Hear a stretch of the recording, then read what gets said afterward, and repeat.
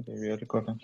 So, hi everyone. If you watch this recording, we have a special Google Summer of Code session about external fingerprint storage. It's a project idea created by the Jenkins contributors in 2019, but we moved it to this year. And the main objective of this project is to contribute to the pluggable storage ecosystem in Jenkins. Originally, it was a part of Cloud Native Special Interest Group, so a group which targets on making Jenkins cloud native or at least cloud friendly. One of the projects was pluggable storage, and there is a wider scope which includes a number of areas. And fingerprints is just one of these areas, but fingerprints has a lot of use cases for pluggable storage. It's not just externalizing storage, it's probably additional analytics, because if you put it to external database like Elasticsearch or whatever, you can query the data, you can visualize it outside Jenkins. Same may apply to Postgres or to whatever solution. And we're interested to have this project in GSoC because it's the code base is relatively isolated being compared to other pluggable storage stories, and it can be delivered separately within the GSoC timeframe. So that's why we have this project idea. Last year we didn't start the project for it. We had several applications, but we didn't accept them during the final project mapping. But I hope that we will be able to run it this year. So there is a description. It comes from Google Docs, so probably I'll open it.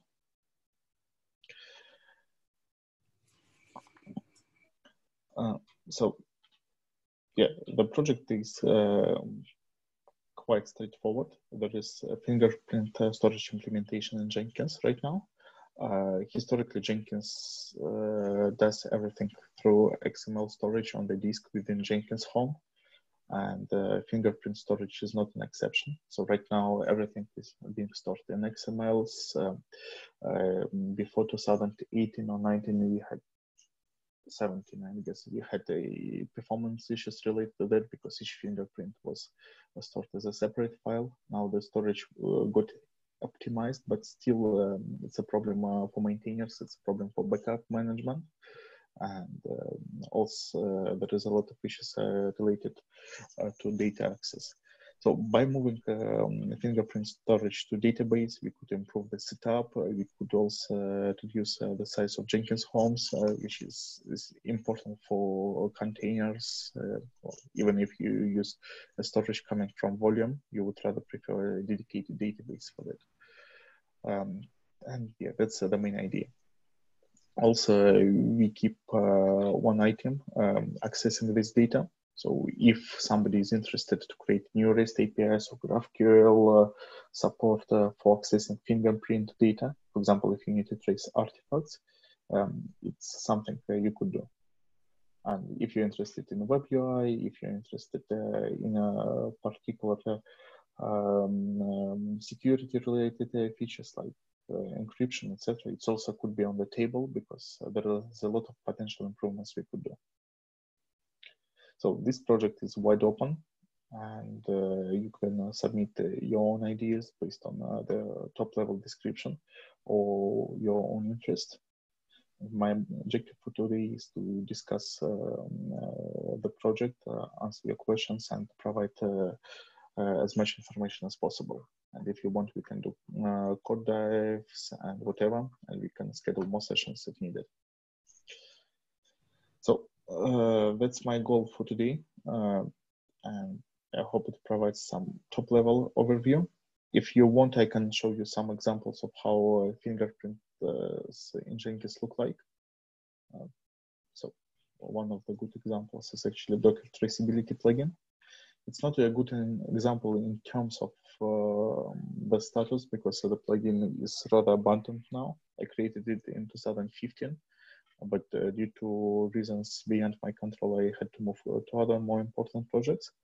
but still it allows tracking usage of containers within Jenkins. So you can see that that is, it looks terrible. Yeah. So that there is container info, and basically the plugin allowed to trace image usages and container usages within Jenkins interface. The more popular use case for that is actually artifact storage, because when you publish artifacts, you can enable fingerprints, and it's a Jenkins core functionality. So many plugins in Jenkins, like copy artifacts, they actually use fingerprint engine under the hood, and you can extend it for more use cases.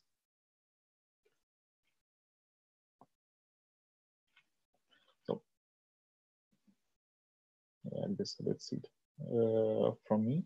And let's discuss your project ideas and any questions you have.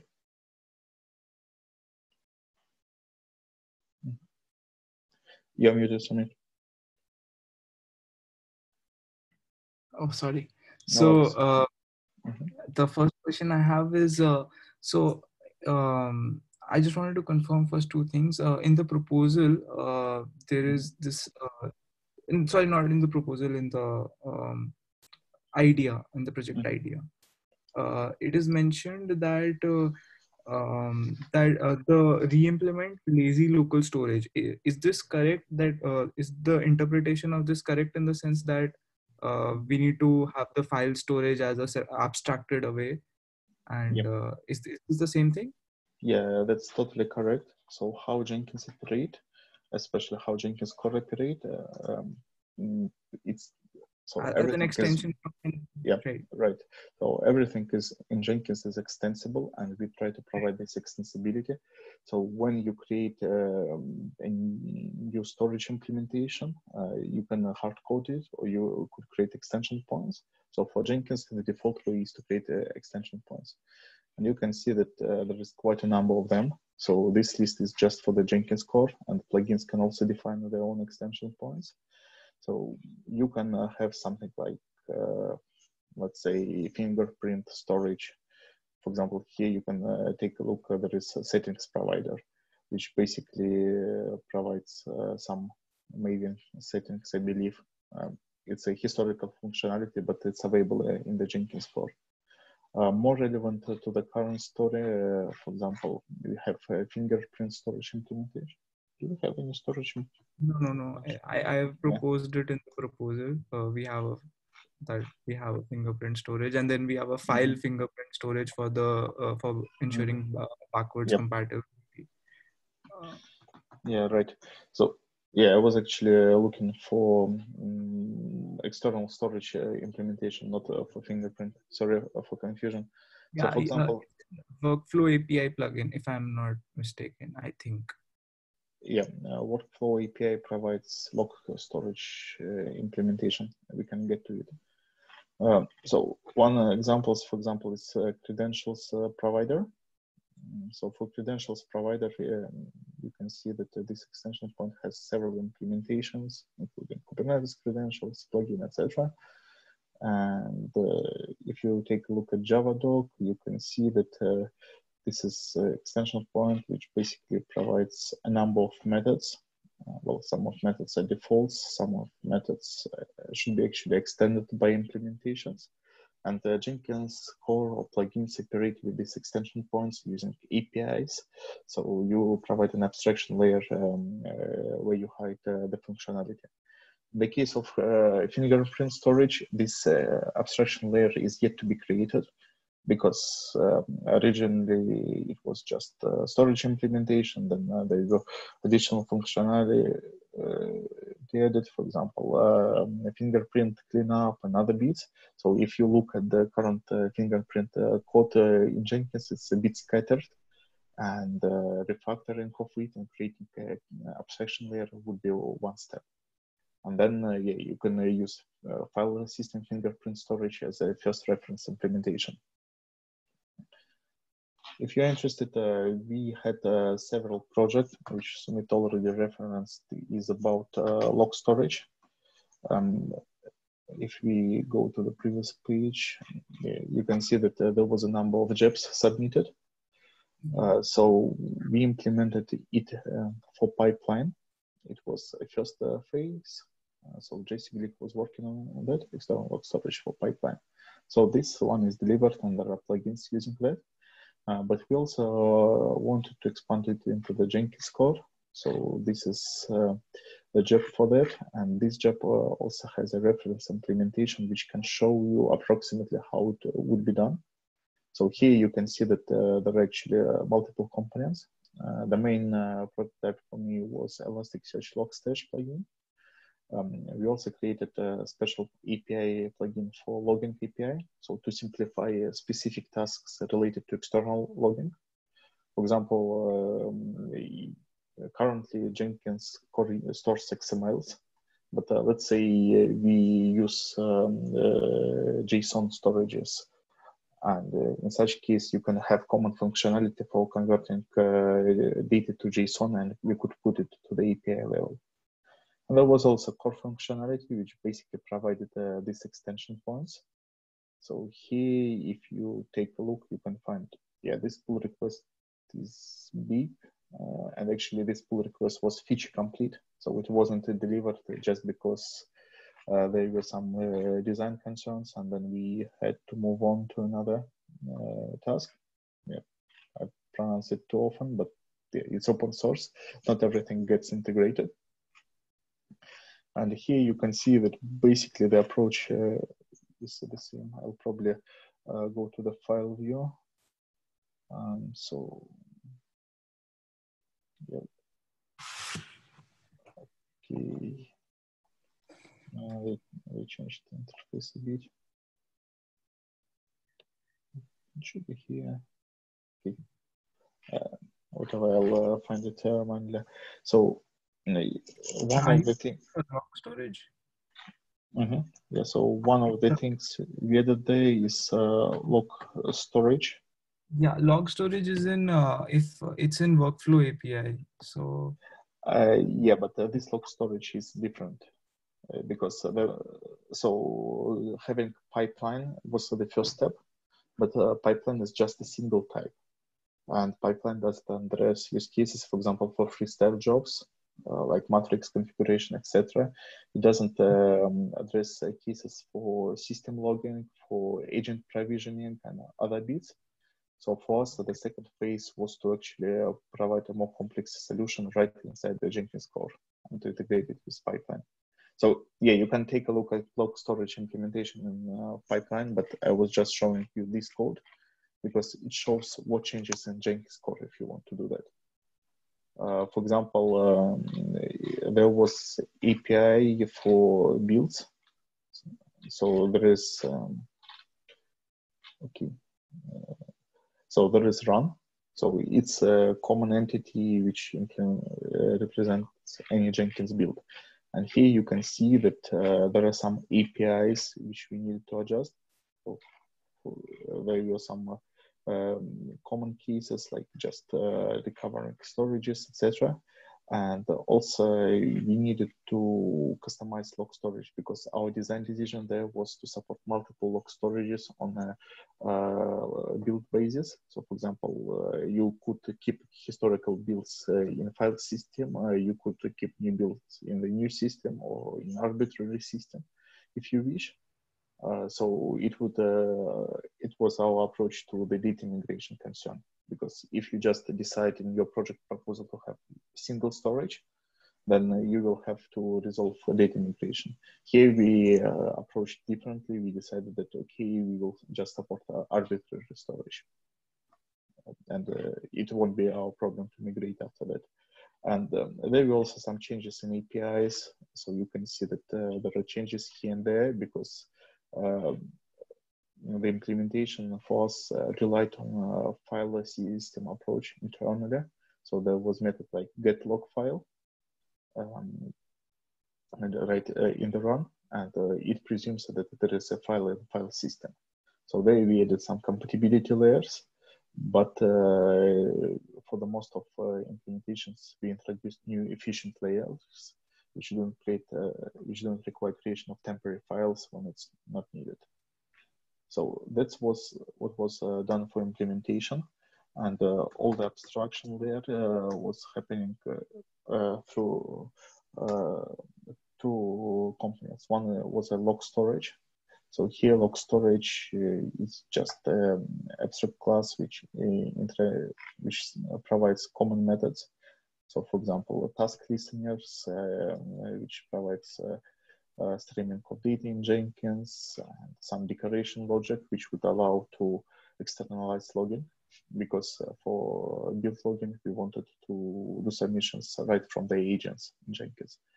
But yeah, this is detail. So this is main abstraction layer, and we said that all the details just go to implementations. So Jenkins code doesn't have any implementation for them except file storage. And you can also see that there is another class which is log storage factory. So in this case, we made a design decision to make a log storage factory an extension point. So there is a producer class which can be configured in a build, which produces you log storage. But we created the producer an extension point just because it was more easier from API perspective. For fingerprint storage, the design is up to use, and it can be iterated during the first phases. So you don't have to create a final design right now, but keep in mind that factory abstractions and other common abstractions from object-oriented programming could be also applied here.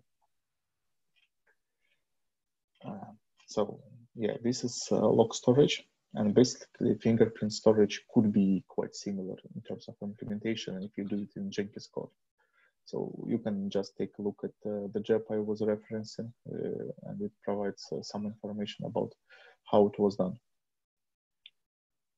And you can also take a look at the API plugins, though these plugins are rather prototypes, just reference implementations which show how it could be used. So do not consider them as a final solution, but if you want, you can review them. So I hope it summarizes how it would look architecturally.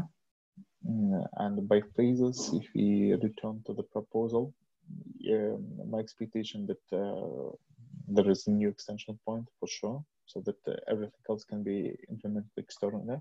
We don't look forward to adding more dependencies into the Jenkins core. We try to avoid it as much as possible. So we hope that all the new implementations could be done as plugins. And creating these plugins is the most, it will be basically happening in parallel. So you can design APIs and extensions points in parallel. We introduce some tooling for that. For example, APIs in Jenkins could be marked as beta, so you don't commit to binary compatibility, even if we went code earlier. So you will be able to deliver these plugins in parallel with core changes.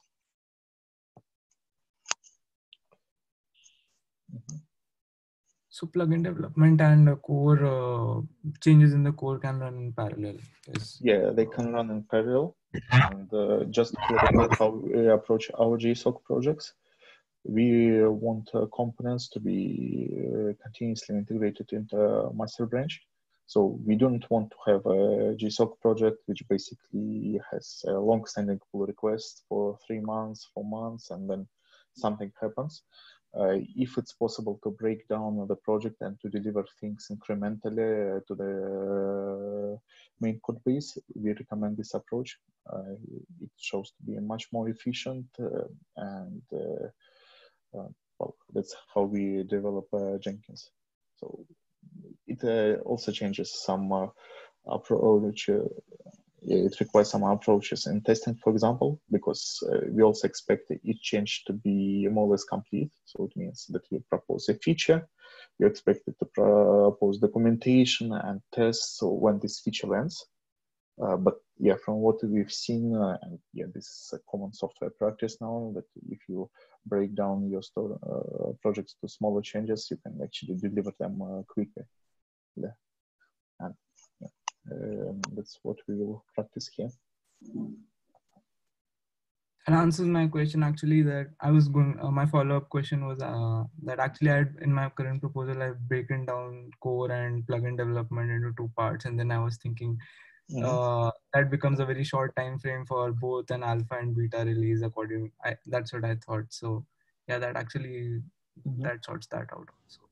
Yeah, right. So it's difficult to design a good API from the first approach. That's why when we started doing major architecture changes around 2014-15, we added some tooling. Then this tooling was extended.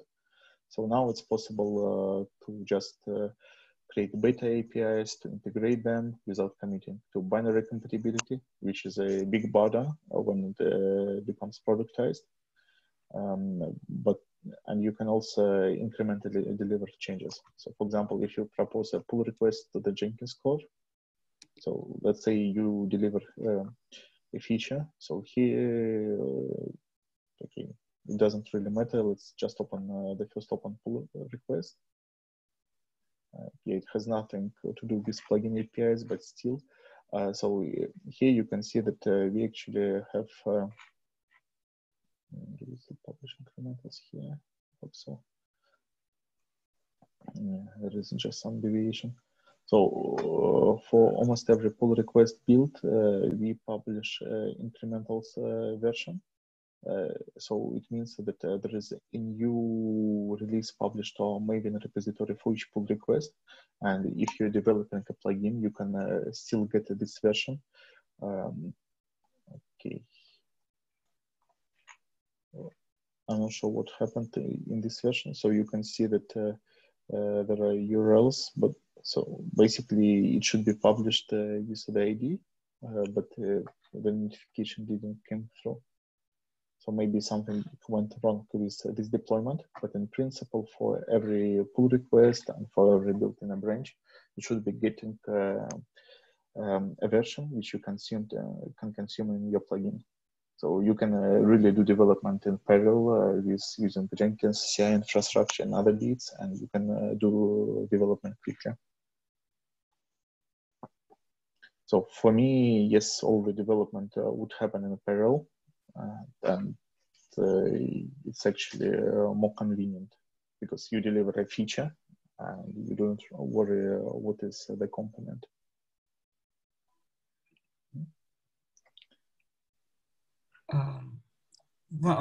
Also in the project idea, it was mentioned storage of data structures currently supported.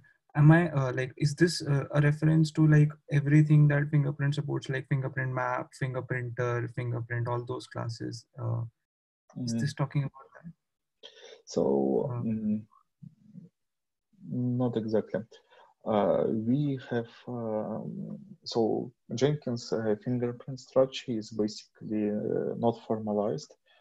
So let's take a look at the structure. Fingerprint.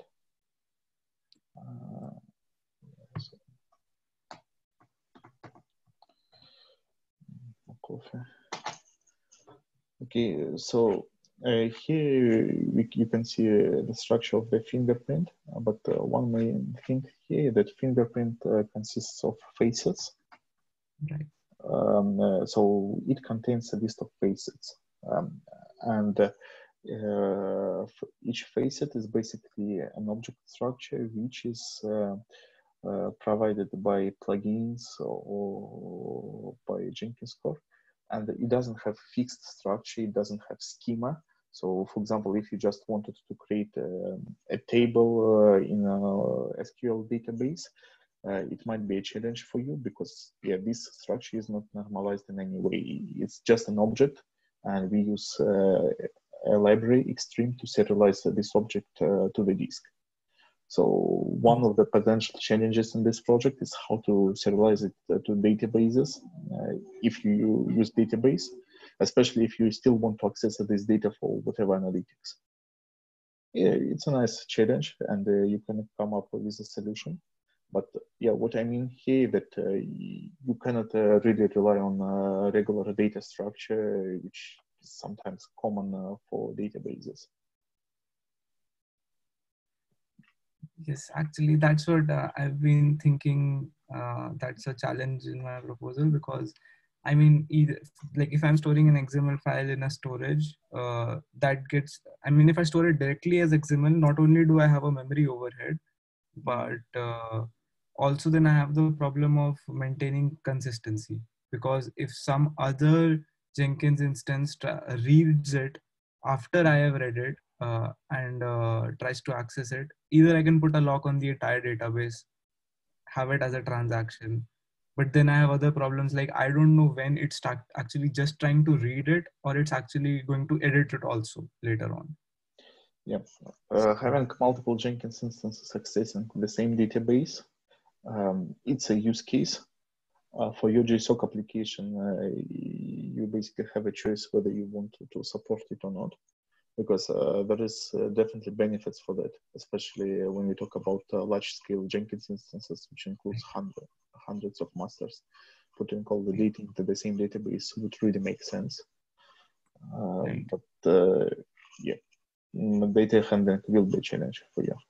Though current databases allow resolving that, there is already a lot of functionality. As long as you do not try to trace the same artifact, then yes, you will have to have proper APIs, and you could add some logic on the database side, but still you would need to figure out a way how to handle it in Jenkins API, because you need to implement Fingerprint Storage API to make sure that it's not a problem of the Jenkins core, it's a problem of a plugin which talks to a database or whatever and uses this specific functionality.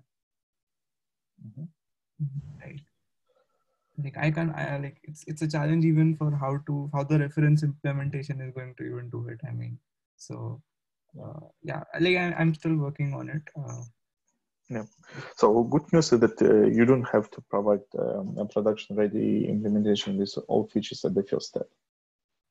Again, we could start from prototype or from alpha version for the plugin, which provides some features. And our advice is to have alpha releases early to get some community feedback, and then you can build on the top of that. And for me, even if the result of your project is API in Jenkins core and reference implementation, which works, but which has some document limitations, for me, it's a good result. So having a full production-ready implementation would be nice, of course, but it's not a strict goal for the project. Okay. Because there are also security concerns and other things. So when you try to create something production grade, you realize that you need a team for several years. And this is where the projects die. So for GSoC, we don't want that. We deliver something and then we expand.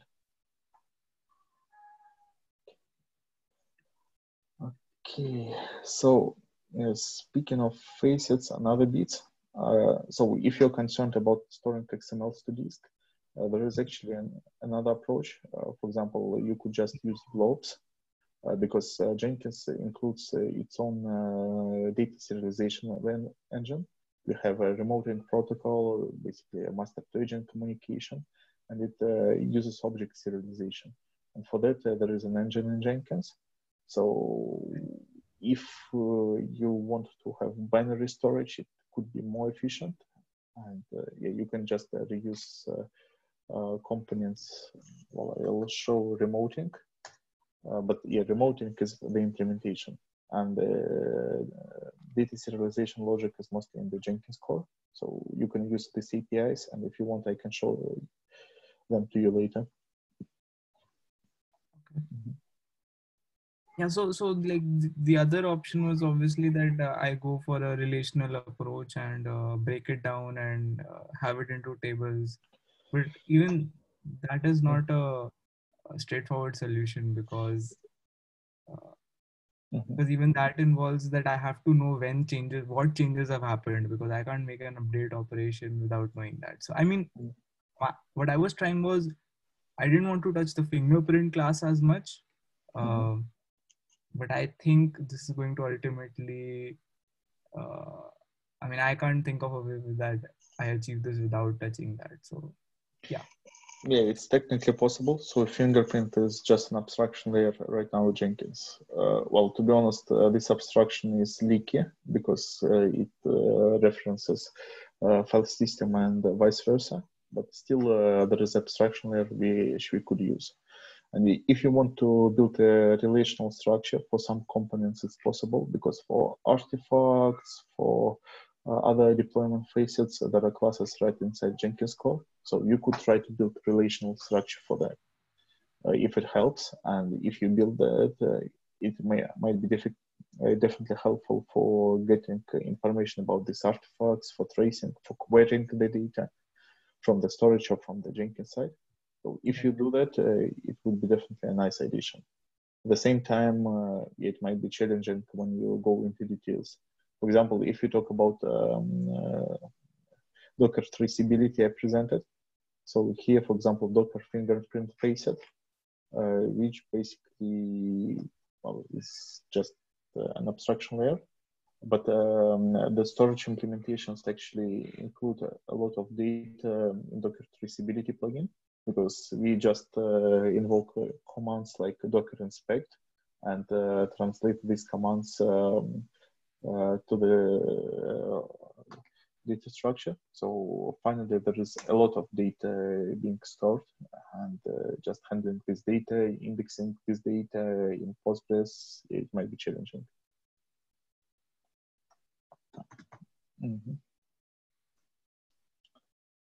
Yeah, and speaking of that, if somebody wants to recover Docker traceability plugin as a part of this project, it's also possible. Meet already did a couple of pull requests to the Jenkins core, which actually could stabilize this plugin. If you want to work specifically on Docker side, yeah, I believe it would be also possible.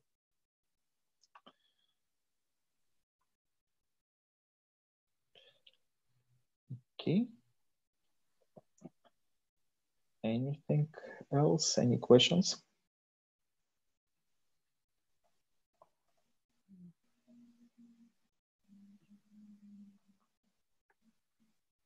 Yeah. So if I want to propose any UI improvements, how do I go about that? Should I because I'm not sure. There's a UI sig also, I think. Like, I'm not sure how to propose a UI change. Should I just add design templates and leave it at that? So in your proposal, you're welcome to put it how you prefer. For example, with a separate section with documentation, etc. So just explaining what you want to do, it will be enough. If you want to get feedback, you can go beyond, for example, platform special interest group or cloud native seed.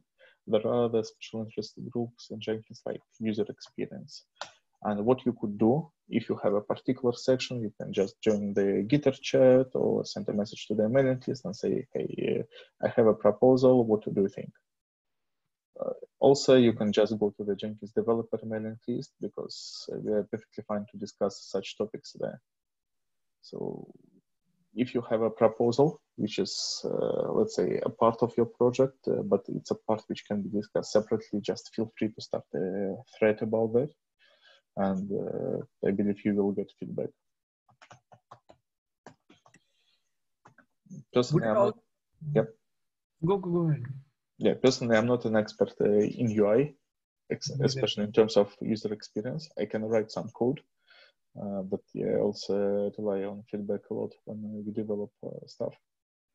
And yesterday we just had a blog post by Uli Hafner about some components. So I'm not sure whether you have already seen that.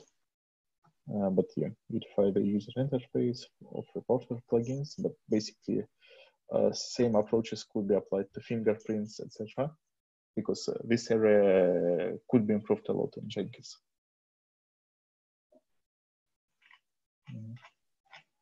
There is a lot of code, but yeah, basically it's about additional controls for analytics, for data browsing, and for fingerprints. It might be also important because again you would be handling a lot of data.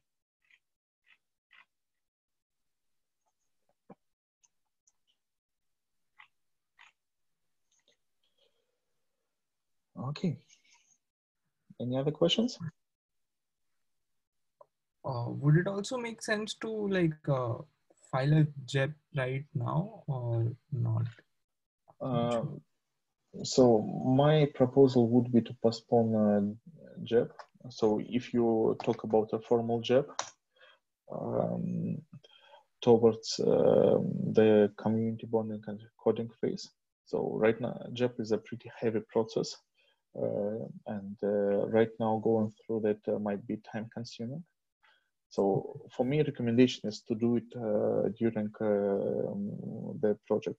At the same time, if you have a proposal, you can just submit it as Google Doc for initial review. And I can just provide you an example. So I'm working on public roadmap for the Jenkins project. So before submitting a JEP, I just started a developer mailing list thread. And there you can see a link to the Google Doc. So instead of doing formal JEP, I basically used the Google Doc to put the information. I made it publicly available for comments. I've got some comments there, and I'm processing that. So even before submitting the JEP, I get some feedback from the community and use that. So if you have something in mind, you could do it in this way. For example, just send it some parts of your draft, or maybe a link to your project draft to the developer mailing list with highlighting particular components. And yeah, I believe it would be the best approach for now. Okay, sounds good. Yeah. Later, we can convert it to JEP, that's for sure. For me, if you have fingerprint storage, having a JEP for that would be nice. But it's rather follow-up for me. Okay. Okay. So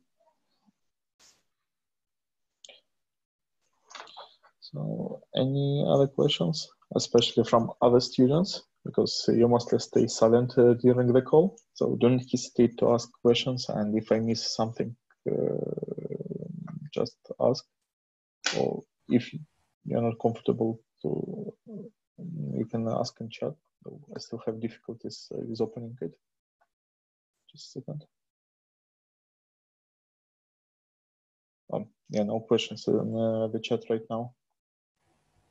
So apparently now you cannot open chat when you screen share.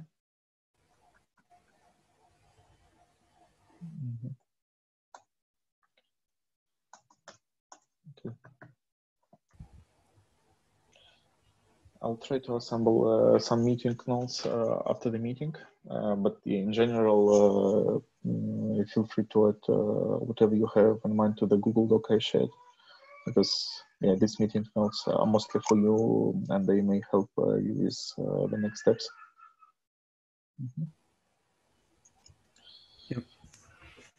Really interesting project, though. Well, we have many projects which are interesting, and then you can find something in a new project and you can expand. So project ideas are just project ideas. Yep.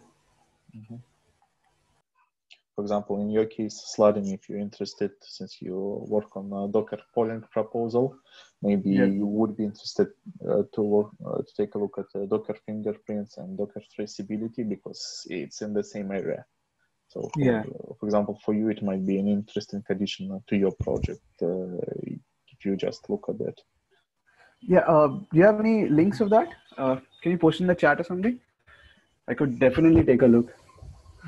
Yeah. So this is basically Jenkins CI Docker traceability. So just to explain the history of this plugin, it was started in 2015. I just spent 2 weeks or maybe a bit more on it. So it was working, but it has some downsides right now. For example, it has no fixed client, so you have to use a REST API to submit the data from external locations. But Okay. basically, it allows to do end-to-end image and container usage tracking within Jenkins. So, for example, you build a Docker image using Docker pipeline plugin, and then you use it in test environment. So you can use this plugin to trace this usage across these use cases. For example, with some summaries, with deployment of events, and everything is powered by Fingerprints engine. So, for example, if somebody created external fingerprint storage, you could still get benefits from that in Docker polling project. Okay. Yeah, I'll definitely take a look. Thanks. Yeah. So it's just an interesting use case for fingerprints.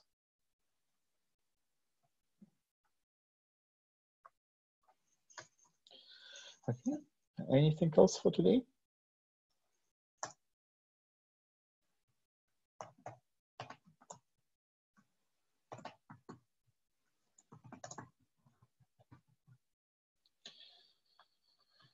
If not, thanks a lot for your time. And again, it's just overview meeting plus Q&A. So if you have any questions, we can follow up later in the chats. Right now, the project idea uses Cloud Native SIG, but did we just lose the connection? I think so. Yeah. So use it for the connection. Yes, he's the host, so we have to wait.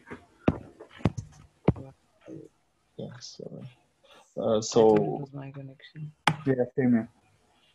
Anyways, I went through your proposal. Really interesting. Very nice proposal. Yep. And yours are also great. Yeah, there are people interested. We lost you, I think, for the entire time. Good to have you back, Oleg. Oh, sorry. Yeah, so I work remotely and my internet quality is not very good, especially on mornings, due to reason I cannot explain. Okay, so what I wanted to say that right now the project uses Cloud Native Special Interest Group channels. Depending on the state, we might keep it as is, or we might move it to the platform Special Interest Group, which is much more active. So I will make sure that there is community around this project if it happens, or if there are multiple projects, it's potentially possible. I believe we can find more mentors for this area. Yeah, just make sure to submit your proposals earlier so we can provide feedback and we can do the logistics on our side. It's fine to just get feedback from the draft state as a Google Doc, right? I mean, the official interface for GSoC isn't very necessary, right? Yeah, so my recommendation is to do both. So for Jenkins community, yes, we operate through Google Doc and through mailing lists because we want the discussions to be as public as possible. Only mentors would have access to your application on the GSoC website. So basically, we don't use GSoC website for discussions. We use other channels. But still submitting a project draft there makes sense because firstly, we can see who is going to apply to this project or who considers that. And we can do some initial planning, plus we can get metrics because we have 2 or 3 dozens active students across the projects right now. Likely we'll get more applications. So usually there are many last-minute applications, etc. But when we look at the proposal dashboards, we can already start pre-planning for the next phases, which is important because April is relatively silent for students, but it's not like that for admins and mentors. Yeah.